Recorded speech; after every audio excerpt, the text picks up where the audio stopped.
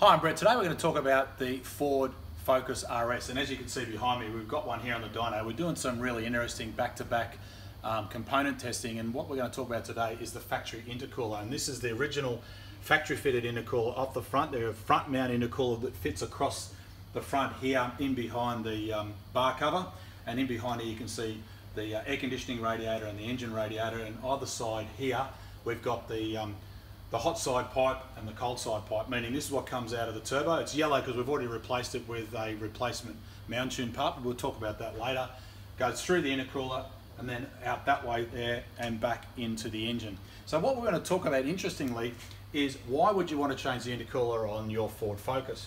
Well, in some parts of the world you might be modifying your car dramatically and you want more performance, and the colder the air inlet to the engine, the more dense it is, the more energy you can get into, and then for more power. But also, because it's colder, you can run more ignition timing, which gives you the ability, from a custom tuning point of view, which we specialize in, is to run more ignition advance, and that means torque.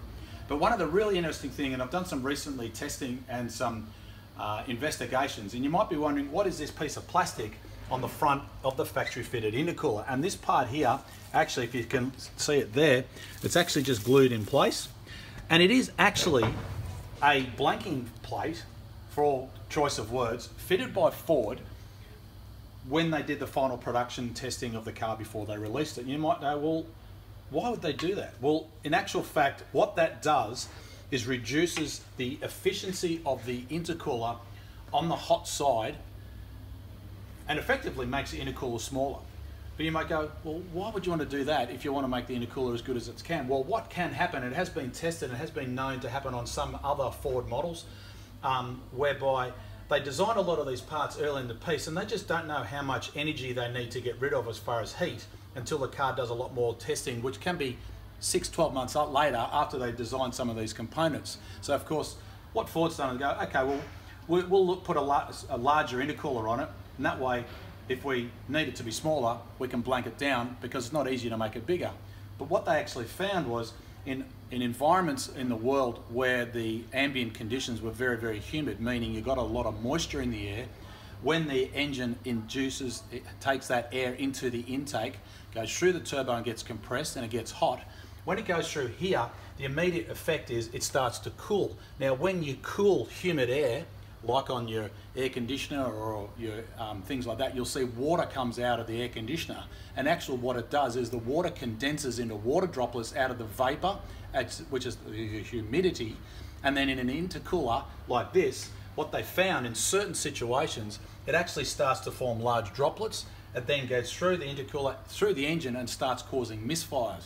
So that's not exactly what you want to have happen. So what did Ford do? They go, okay, well, because this is a global car, they said, well, we'll just reduce the performance of the intercooler and tolerate a higher inlet temperature, which then reduces the risk of that problem occurring, hence the reason why they put the blanking plate on it. So if you want to take a small risk and you're confident you're in an area where you don't have high humidity or you're not going to have that risk of a problem, that's one quick and easy way of increasing the performance of your factory fitted front mount intercooler on your Ford Focus. And remember, if you want to then take further advantage of those improvements, you can do a custom tune as well to make the car go even better. The thing I want to remind people is an intercooler provides the ability to reduce inlet air.